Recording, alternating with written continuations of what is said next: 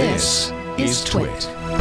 Philips Hue has announced some new HomeKit devices, including an update to its Iris lamp and what I see as, more importantly, finally, truly, actually, an LED light strip that has multiple color zones. Yeah.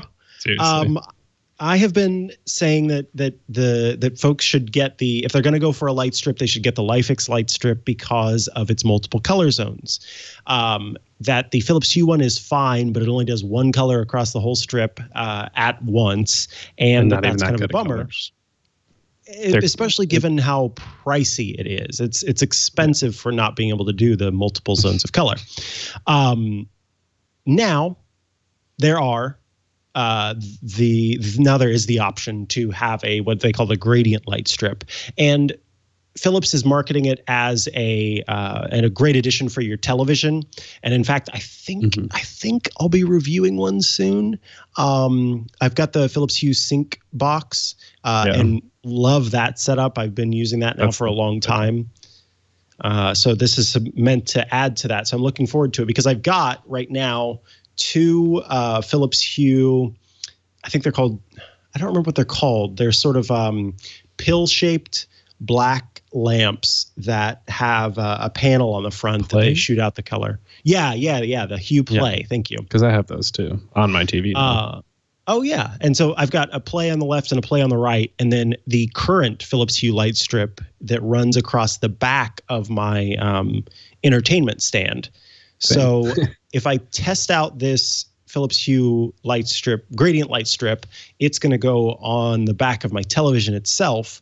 And in fact, they've actually asked me what size my television is. So I'm thinking they have multiple sizes.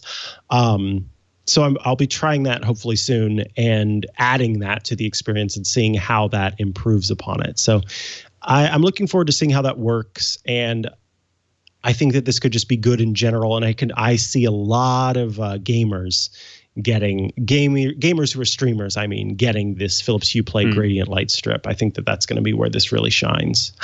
Is there a delay with the HDMI sync box? I know that it syncs. The point is that it syncs the lights to the audio and stuff, but I feel like doesn't that still take a moment? Like just with gaming, the latency is like, if it has a delay. I've never done it with gaming, but there is no delay with video because of the way it can delay the video for you. It delays the video.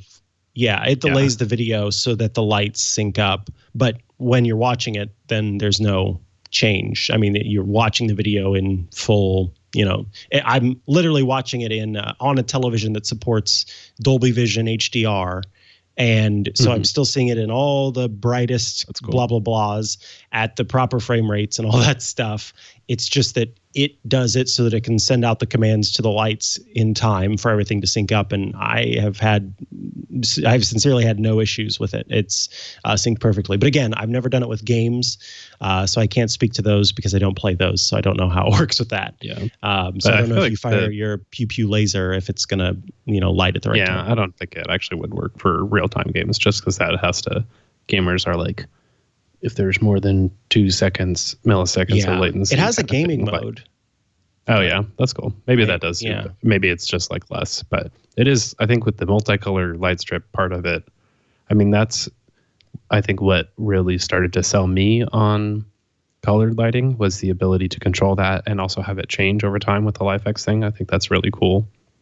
I really noticed that helps me work in this office for 6 months at a time without ever leaving or going outside kind of thing. Like, not that that's actually what I'm literally doing, but it's made a big difference actually having the colored lighting that can help me change the environment, because that's the problem, is you just never change your environment. And so having that stuff is really good. Place to this place. But I think it'll be wild with the TV. I mean, the example that we were just showing on screen a second ago was like a sports team where half of them are wearing red and half of them are wearing white. And then just like the right side of the wall is red and the left side is white. Like, I still haven't found out if these are just extremely overwhelming sensory experiences or not, because that might be a little too much for us, but I want to try it one day as well. Honestly, yeah. I mean, I thought at first that it was going to be, like I said, gimmicky and distracting, but it ended up adding to the experience. I really really quite like it.